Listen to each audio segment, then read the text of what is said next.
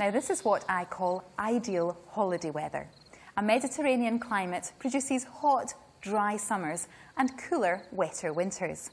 This type of climate obviously occurs in regions around the Mediterranean Sea, like Italy, Spain and Greece, but you can also get a Mediterranean-style climate in coastal parts of California, South Africa and southern parts of Australia.